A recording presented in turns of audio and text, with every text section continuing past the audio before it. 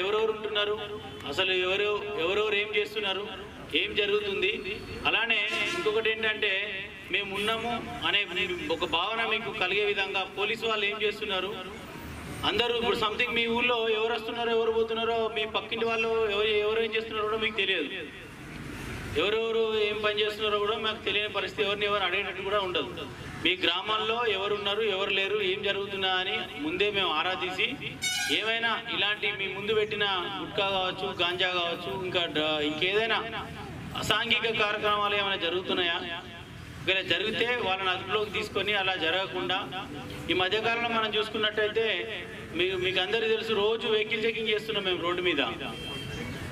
ఎందుకు ముఖ్య ఉద్దేశం ఏంటి, మన మీ ఊర్లోనే ఒక ఇద్దరు పిల్లలు ఇక్కడ చనిపోయినారు, వాళ్ళు వర్ధనపేటకు సంబంధించిన వాళ్ళిద్దరు కూడా వాళ్ళ కుటుంబంలో ఇద్దరు ఒక్కొక్క కొడుకున్న వాళ్ళకు ఒకటే కొడుకు, వాళ్ళిద్దరు కూడా బైక్ మీద బాగా వేగంగా వచ్చి ఆ లారీ కింద పడి చనిపోయింది. అలా జరగకుండా అది రోడ్డు ప్రమాదాలు కావచ్చు, లేదంటే ఈ మధ్యకాలంలో చూసుకున్నట్టయితే చిన్నపిల్లలు ఈ గాంజా డ్రగ్స్ ఈ బోనోఫిక్స్ లాంటివి అన్నీ తీసుకొని మళ్ళీ మందు తాగడం, దానికి బానిసలై తల్లిదండ్రులను కొట్టడం, భర్తలు భార్యలను కొట్టడం, కుటుంబాన్ని చూసుకోకపోవడం, ఆయన కష్టపడి సంపాదించిన అంతో ఇంతో 1000 రూపాయలు 500 ఉంటే దానిలో 200 300 తాగడానికి పోతుంది. అట్లా సంఘంలో రకరకాల మనుషులు రకరకాల చెడు అలవాట్లకు లోనై వాళ్ళ కుటుంబాలు ఆగమైపోతున్నాయి. అది కాకుండా కూడా మామూలుగా పోలీసు వాళ్ళ మీద ఏంటి, నేరాలు జరగకుండా ఆపడం, నేరం ఒకవేళ జరిగితే ఆ నేరం చేసిన వాళ్ళను పట్టుకొని ఆ కోర్టు ముందు హాజరుపరచడం. దానిలో భాగంగానే ఈ కార్నర్ సెర్చ్ అనేది ప్రోగ్రామ్ అనేది ఈరోజు మీ గ్రామంలో పెట్టడం జరిగింది. ఈ ప్రోగ్రామ్కి హాజరైన మీ అందరికీ మరియు ఈ ప్రోగ్రామ్ అటెండ్ చేసిన సర్పంచ్ గారు మీరు కూడా పైకి రండి, వేదిక పైకి రండి. అయితే ఈ ప్రోగ్రామ్ ఇంత మంచిగా ఆర్గనైజ్ చేసిన మన ఐనవల్ పోలీసు వాళ్ళకు కూడా కృతజ్ఞతలు నా తరఫు నుంచి. ఈ ప్రోగ్రామ్ ఎందుకు పెట్టినాము, దీనివల్ల ఏం జరుగుతుంది ఏంటనేది కూలంకషంగా మనకు ఏసీపీ గారు మరియు మన గౌరవ డీసీపీ మేడం మీ అందరికి కూడా చెప్తుంది. ఏదైనా ఉంటే కూడా మీరు మాతో ఎప్పుడు కూడా మాకు పంచుకోవచ్చు సమాచారాన్ని.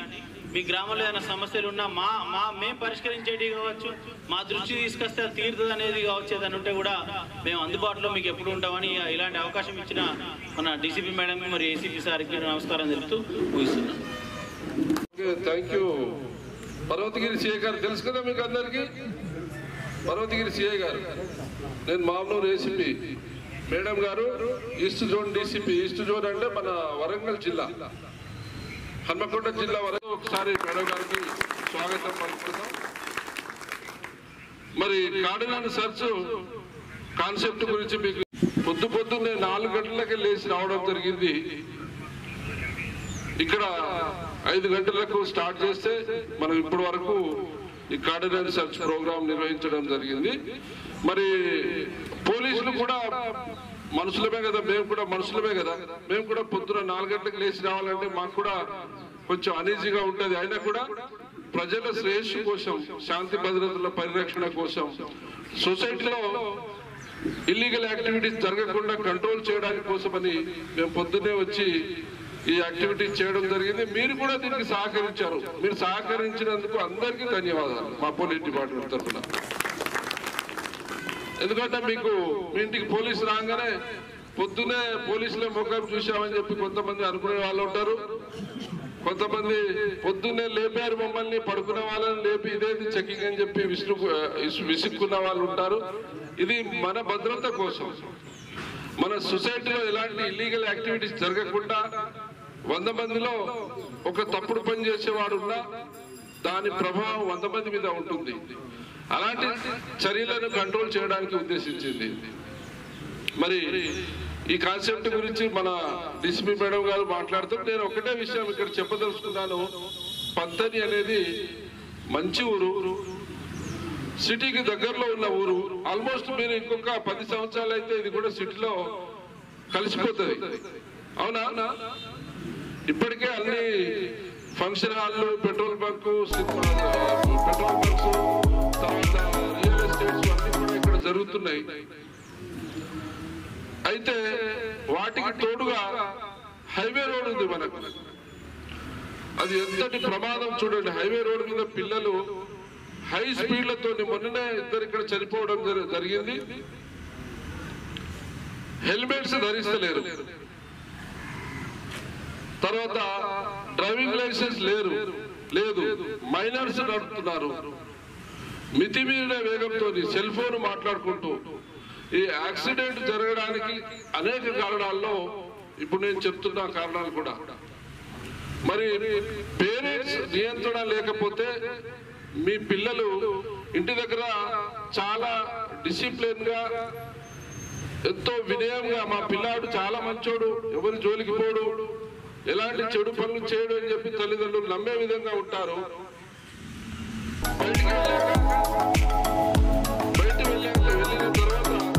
మోటార్ బైక్స్ మీద మితిమీరిన వేగంతో పోవడం, ఫ్రెండ్షిప్ ఒకవేళ తప్పుడు అలవాట్లు ఉన్న వాళ్ళతో ఫ్రెండ్షిప్ అయితే అన్ని తప్పుడు అలవాట్లు అలవర్చుకుంటున్నారు. గుట్కాలు తినడం, మద్యం తాగడం, కొన్ని చోట్ల అయితే గాంజా లాంటిది దొరుకుతుంది, అది ఎక్కడో దొరికిన దాన్ని తెప్పించుకొని. కాబట్టి తల్లిదండ్రులు పిల్లల మీద నిఘా ఉంచాలి. పోలీసులు ఏదైతే ఇన్ఫర్మేషన్ నెట్వర్క్ మాకుంటుందో, ఆ విలేజ్ లో ఏం జరుగుతుంది, ఫలానా వాడు ఏం చేస్తున్నాడు మేము ఎట్లయితే తెలుసుకుంటామో, మీ పిల్లల మీద కూడా మీకు ఇన్ఫర్మేషన్ సిస్టమ్ ఉండాలి. వేరే పిల్లలతో తెలుసుకోవాలి, వేరే వాళ్ళతో తెలుసుకోవాలి. మా అబ్బాయి బయట ఎలా ఉంటున్నాడు, అలవాట్లు ఎలా ఉన్నాయి, మహిళల పట్ల ఎట్లా వ్యవహరిస్తున్నాడు, ఇవన్నీ కూడా తల్లిదండ్రులు తెలుసుకొని మరి పిల్లలను సరైన మార్గంలో నడిపిస్తేనే రేపు మంచి పౌరులైతారు, ప్రయోజకులైతారు. మరి పిల్లల పట్ల తల్లిదండ్రుల బాధ్యత మరింత పెంచాలని చెప్పి, నిఘా పెట్టాలని చెప్పి, తర్వాత సొసైటీలో ఎక్కడ తప్పు జరిగినా, ఎక్కడ ఏం జరిగినా కూడా పోలీసులు మీ వాళ్ళే, మీకోసం మేము పనిచేస్తున్నాం, మీరు పోలీసులకు తెలియచేయాలి, సమాచారం ఇవ్వాలి, పోలీసులకు సహకరించాలి.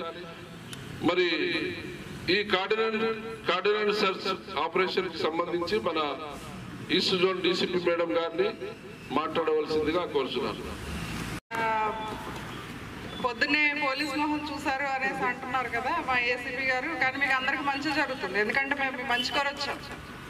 మీ విలేజ్ లో యాంటీ సోషల్ యాక్టివిటీస్ ఏమన్నా జరుగుతున్నాయా,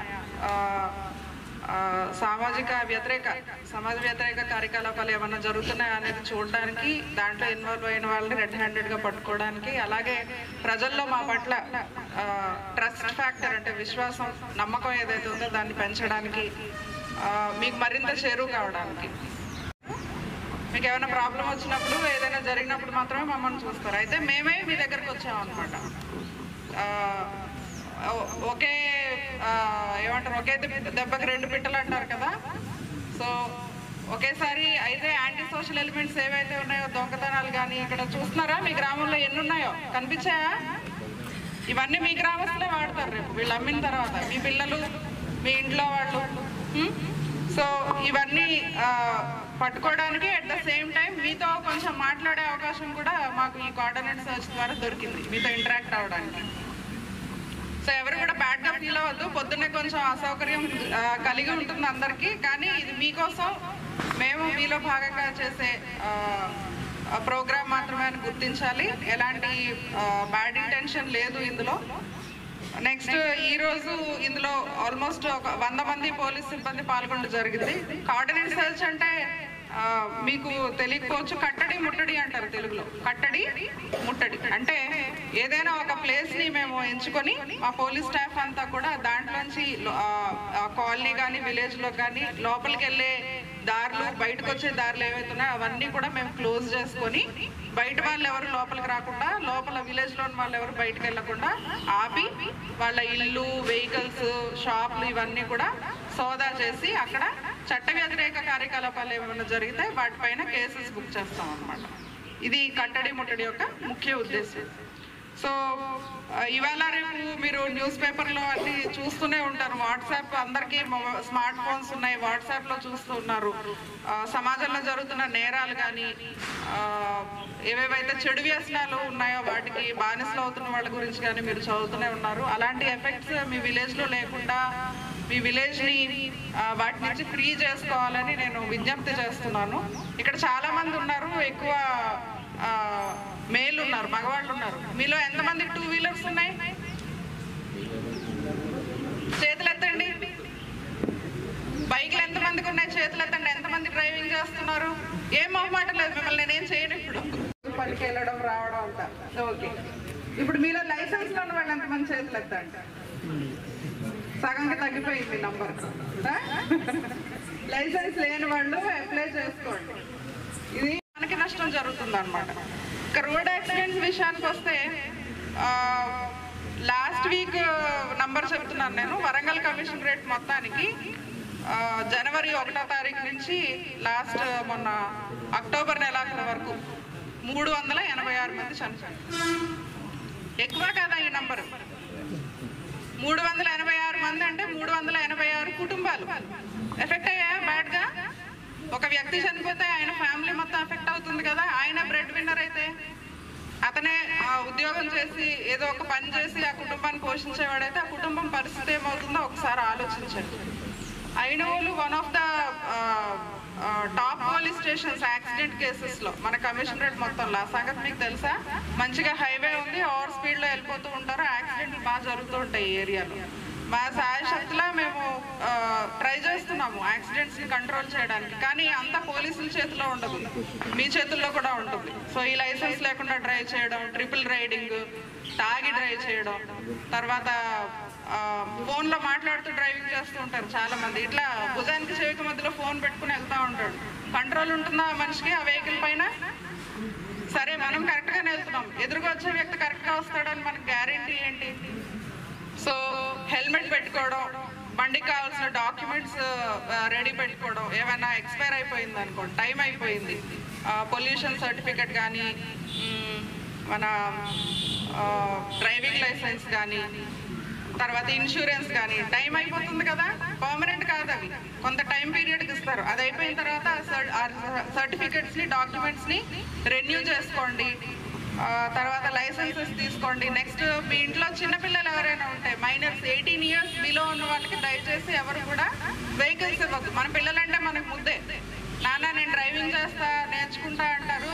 మనమేమో అబ్బో నా కొడుక్కి నా కూతురికి డ్రైవింగ్ వస్తుందని పంపిస్తున్నాం, కానీ వాళ్ళకి డేంజరే, వాళ్ళకి రోడ్డు పైన ఎదురుగా వచ్చే వాళ్ళకు కూడా ప్రమాదమే అలాంటి పిల్లల్ని రోడ్డు పైన పంపించడం ద్వారా. అంతేకాకుండా చట్ట ప్రకారం మైనర్ అయిన పిల్లలకి వెహికల్ ఇచ్చిన వాళ్ళు కూడా శిక్షార్హులు. సో వాళ్ళకు కూడా జైలు శిక్ష, జరిమానా పడతాయి అన్నమాట.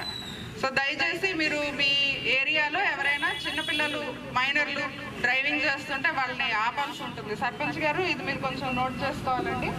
మీ దృష్టికి ఎక్కడైనా పిల్లలు వెళ్తున్నట్టు వస్తే మీరు వాళ్ళ పేరెంట్స్తో మాట్లాడి ఆపాల్సి ఉంటుంది. ఓకే. సో ఈరోజు తర్వాత హెల్మెట్ కంపల్సరీ పెట్టుకోండి. గాలి తగలదు, చెమట పడుతుంది, జుట్టు ఊడిపోతుంది, ఇలాంటి ఫీలింగ్ చాలా మందికి ఉంటుంది, కానీ ప్రాణం నిలబడుతుంది. అది మనం దృష్టిలో పెట్టుకొని హెల్మెట్ వాడకం తప్పనిసరిగా ఉండేలా చూసుకోండి. పోలీసులు ఫైన్లు వేసేస్తున్నారు అంటారు కదా, ఆ ఫైన్ గవర్నమెంట్కే పోతుంది, మాకు వచ్చేదేమి ఉండదు అందులో, పోలీసులకి ఏమి ఉండదు మీ ఫైన్ అమౌంట్లో. మేము వేసేది ఎందుకు అనేసి అంటే, బాబు హెల్మెట్ పెట్టుకో అని పంపించేస్తాం అనుకోండి, ఓకే ఒక మాట చెప్పి వదిలేస్తారని చెప్పి నెక్స్ట్ టైం మీరు పెట్టుకోరు. అదే ఒక 1000-1500 ఫైన్ పడింది అనుకోండి, అమ్మో ఇలా హెల్మెట్ లేకుండా బయటకు వచ్చినప్పుడు ఫైన్ పడుతుందని ఆ భయానికైనా మీరు హెల్మెట్ పెట్టుకుంటారని మాత్రమే మేము ఎన్ఫోర్స్మెంట్ చేస్తాం. అంతే తప్ప ప్రజల్ని హెరాస్ చేయాలనే ఉద్దేశం ఎక్కడా కూడా పోలీసులకు ఉండదు. మేము కోరేది మీ మేలని గుర్తుంచుకోండి. సో ఈరోజు 30 వెహికల్స్ 30 బైకులు డాక్యుమెంట్స్ సరిగ్గా లేకుండా మా వాళ్ళు సీజ్ చేసుకోవడం జరిగింది. డాక్యుమెంట్స్ తర్వాత ఉంటే తీసుకొచ్చి వాటిని విడిపించుకుని వెళ్ళండి. ఇక్కడ మీరు ఇంకోటి గమనించాల్సింది ఏంటంటే, చాలాసార్లు రూరల్ ఏరియాస్లో దొంగతనం చేసిన బండ్లని అఫెండర్స్ అమ్మడం జరుగుతుంది. 5000కి 10,000కి అమ్మేస్తారు అనమాట, వేరే దగ్గర దొంగతనం చేసుకొచ్చి. సో ఎవరైనా ఒక వ్యక్తి ఒక మంచి బండిని మీకు చాలా తక్కువ అమౌంట్కి అమ్ముతున్నారు, తక్కువ ధరకు అమ్ముతున్నారు అనేసి అంటే మీరు కొంచెం ఆలోచించుకోండి. అతనికి ఏంటి లాభం? 50,000 60,000 ఖరీదు చేసే బైక్ని మీకు 10,000 5,000కి ఇస్తున్నాడంటే ఏంటి? ఏదో తేడా ఉంటేనే కదా ఇస్తాడు. డబ్బులు ఆదా అవుతాయని అలాంటి బైకులు దయచేసి కొనద్దు, వాటికి డాక్యుమెంట్స్ ఉండవు. తర్వాత దొంగతనం కాబడిన బైక్స్ని కొనడం కూడా నేరం. ఇప్పుడు మీరు బాగా మీరు ఆలోచించుకోగలిగే కెపాసిటీ ఉన్నవాళ్లే కదా. 60,000 బైక్ 10,000కి వస్తుందని కొన్నారు అంటే అక్కడ మీరు కూడా ఆశపడ్డారు, తక్కువకి వస్తుంది ఎందుకు వస్తుంది అనేది ఆలోచించకుండా కొనేస్తున్నారు. సో తప్పు మీ సైడ్ నుంచి కూడా ఉంటుంది. కాబట్టి దయచేసి ఎవరు కూడా ప్రాపర్ డాక్యుమెంట్స్ లేకుండా ఇలా చాలా తక్కువ ధరకు వచ్చే బైకులు బండ్లు కొనడం మానేసేయండి. శాండ్ ట్రాక్టర్స్ కూడా ఒక 20 అక్రమ ఇసుక రవాణా చేసిన ట్రాక్టర్లు కూడా మా వాళ్ళు సీజ్ చేసుకోవడం జరిగింది. చాలాసార్లు అయిన వాళ్ళ నుంచి నాకు ఫోన్స్ వస్తూ ఉంటాయి, మేడం శాండ్ ట్రాక్టర్ చాలా ర్యాష్గా డ్రైవ్ చేస్తున్నారు, మాకు భయం వేస్తుంది, లేకపోతే రోడ్డు పైన శాండ్ పడిపోయి ఉంది, అందరూ స్లిప్ అయి పడుతున్నారు కొంతమంది, అలా కూడా యాక్సిడెంట్స్ అవుతున్నాయని చెప్పి ఇన్ఫర్మేషన్ ఎప్పుడైనా కూడా మేము వెల్కమ్ చేస్తామండి. అర్ధరాత్రి అపరాత్రి అని లేదు, 24 గంటల్లో ఎప్పుడు కాల్ చేసినా మేము అటెండ్ అవుతాం. అలాంటిది ఏదైనా అక్రమ రవాణా ఉన్నప్పుడు మాకు కాల్ చేయండి, మా ఎస్ఐ గారు సిబ్బంది తప్పకుండా వస్తారు, వాళ్ళని పట్టుకుంటారు కూడా. నెక్స్ట్ ఈ విలేజెస్ నాట్ ఇన్వాల్వ్ కదండి, విలేజెస్ ఇన్వాల్వ్ అయినారా శాండ్ స్మగ్లింగ్లో? లేరు కదా, ఓకే గుడ్, మంచిది. తర్వాత ఇక్కడ చూస్తున్నారు లిక్కర్, గుట్కా కూడా. గుట్కా మీరు ఆ గుట్కా ప్యాకెట్స్ చూస్తేనే ఒకసారి చిరాకు అనిపిస్తుంది. ఆ క్యాన్సర్ పేషెంట్స్ ఫొటోస్ ఉంటాయి దానిపైన, అయినా కూడా కొంతమంది తింటున్నారు. చాలా ధైర్యం, మీకు మెచ్చుకోవాలి మిమ్మల్ని, అవి చూసాక కూడా తినగలుగుతున్నారు అనేసి అంటే. సో దయచేసి మీరు తీసుకోవద్దు, మీ ఇంట్లో వాళ్ళు కూడా తీసుకోకుండా చూసుకోండి గుట్కా. అట్లానే ఎక్కడైనా అమ్ముతున్నారు అని ఇన్ఫర్మేషన్ ఉంటే మాకు చెప్పండి, మేము వచ్చే వాళ్ళని తప్పకుండా పట్టుకుంటాం.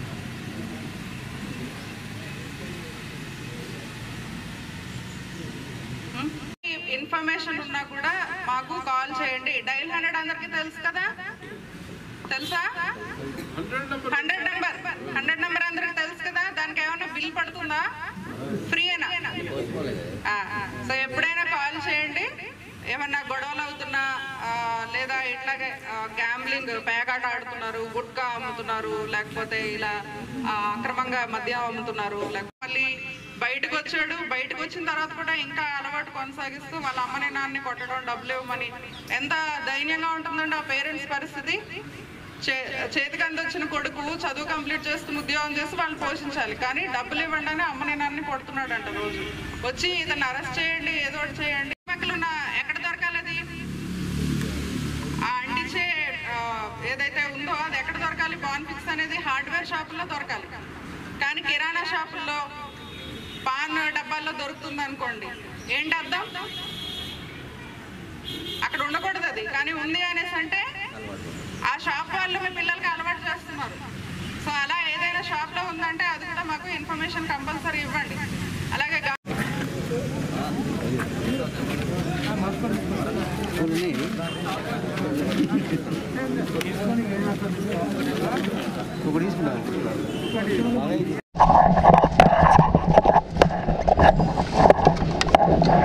వరంగల్ పోలీస్ కమిషనరేట్లో మామ్నూరు డివిజన్ పరిధిలోని ఐనవోల్ పోలీస్ స్టేషన్లో పంతిని విలేజ్లో ఈరోజు మార్నింగ్ మామ్నూరు డివిజన్ పోలీస్ వాళ్ళు సుమారు 100 మంది పోలీస్ సిబ్బందితో కోఆర్డినేట్ సర్చ్ ఆపరేషన్ నిర్వహించడం జరిగింది. ఇందులో భాగంగా అనాథరైజ్డ్గా అమ్ముతున్న IMFL లిక్కర్, అట్లానే గుట్కా అండ్ వెహికల్స్ డాక్యుమెంట్స్ లేకుండా అనాథరైజ్డ్గా ఉన్న ఒక 30 వెహికల్స్ని మేము సీజ్ చేసుకోవడం జరిగింది. అలాగే అక్రమ ఇసుక రవాణా చేస్తున్న 20 ట్రాక్టర్లను కూడా సీజ్ చేసుకోవడం జరిగింది. ఈ కట్టడి ముట్టడి కార్యక్రమం విజయవంతంగా జరిగింది.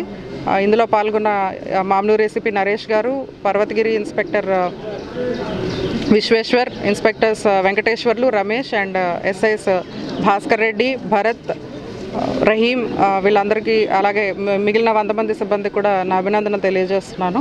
అలాగే పంతిని గ్రామ పరిధిలోని ప్రజలందరూ కూడా మాకు ఇక్కడ లా అండ్ ఆర్డర్ని అలాగే సంఘ వ్యతిరేక కార్యక్రమాలు జరగకుండా అరికట్టడంలో మాకు పూర్తి సహకారం అందిస్తారని ఆశిస్తున్నాను. Thank you. కోఆర్డినేట్ సెర్చ్ యొక్క ముఖ్య లక్ష్యం వచ్చి నంబర్ 1 ఇక్కడ జరుగుతున్న సంఘ వ్యతిరేక కార్యక్రమాలు ఏవైతే ఉన్నాయో, నేరాలు చేసేవాళ్ళు ఎవరైతే ఉన్నారో ఎర్లీ మార్నింగ్ అందరూ ఇళ్లలో ఉండే టైంలో మేము ఒక కాలనీని కానీ ఒక విలేజ్ని కానీ మార్కౌట్ చేసుకుని మా స్టాఫ్ తోటి టోటల్ ఏరియాని రౌండ్ ఆఫ్ చేస్తామండి. బయట నుంచి ఎవరు లోపలికి వెళ్లకుండా, లోపల ఉన్న వాళ్ళు బయటకు రాకుండా మేము ఆపి వాళ్ళని చెక్ చేస్తాము. ఇళ్ళు అట్లానే ఏమైనా గోడౌన్స్ ఉంటే గోడౌన్స్, వెహికల్స్ అండ్ షాప్స్ ఇవన్నీ కూడా సర్చ్ చేసి అనాథరైజ్డ్ ఐటమ్స్ కానీ ఇల్లీగల్గా ఎవరైనా పర్సన్స్ కానీ ఉన్నారా, ఏమైనా యాక్టివిటీస్ జరుగుతున్నాయనేది చూసి దానిపైన చట్టపరంగా చర్యలు తీసుకోవడం ముఖ్య ఉద్దేశం. అట్లానే ఇందులో భాగంగా మేము ప్రజలతో కూడా కొంచెం ఇంటరాక్ట్ అవుతాం, వాళ్ళకున్న ప్రాబ్లమ్స్ డైరెక్ట్గా తెలుసుకోవడానికి కూడా మాకు ఛాన్స్ దొరుకుతుంది. అలాగే ప్రజల్లో కూడా అవేర్నెస్, పోలీసుల పైన నమ్మకం కలుగుతుంది. మేడం, మీరు యువతకు ఎలాంటి సందేశం ఇస్తున్నారు మేడం దీనిపైన? మాకు Ainavolu is one of the most accident prone areas అండి. చాలా రోడ్ యాక్సిడెంట్స్ జరుగుతున్నాయి. సో ఈ కార్యక్రమంలో భాగంగా ప్రజలతో ఇంటరాక్ట్ అయ్యి యువతకి హెల్మెట్ ధరించాలి, అలాగే వెహికల్స్కి ప్రాపర్ డాక్యుమెంట్స్ ఉండాలి, డ్రైవింగ్ లైసెన్స్ లేకుండా డ్రైవింగ్ చేయకూడదనే పాయింట్స్ని వాళ్ళకి మేము చెప్పడం జరిగింది గట్టిగా. అట్లానే ఎలాంటి చెడు వ్యసనాలకి లోన్ కావద్దని, దానికి సంబంధించి ఏమైనా ఇన్ఫర్మేషన్ ఉన్నా కూడా మాకు ఇవ్వమని చెప్పడం జరిగింది. ఈ మధ్య మనం చూస్తున్నాము యూత్ బాగా బ్యాడ్ హ్యాబిట్స్కి అలవాటు పడుతున్నారు. One of the reasons might be ఈ మధ్య స్కూల్స్ కాలేజెస్ కూడా లేవు, బాగా ఫ్రీ టైం దొరుకుతుంది, బయట అదర్ యావిగేషన్స్ బాగా ఎక్కువయ్యాయి. సో ఇక్కడ కొంతమంది గాంజాకు కూడా బానిసలు అవుతున్నారని ఇన్ఫర్మేషన్ వచ్చింది. రీసెంట్ లాస్ట్ 2 వీక్స్లో మేము చాలా కేసెస్ కూడా బుక్ చేసాము. స్మోకర్స్, గాంజా సప్లయర్స్ వీళ్ళందరినీ కూడా అరెస్ట్ చేసి మేము రిమాండ్కి పంపించడం జరిగింది. సో ఇలాంటి పనులకు కూడా పాల్పడవద్దు, వాళ్ళ ఫ్యూచర్ పైన వాళ్ళు కాన్సన్ట్రేట్ చేయాలనే విషయాన్ని కూడా ఇందులో భాగంగా మేము యువతకి సందేశం ఇవ్వడం జరిగింది.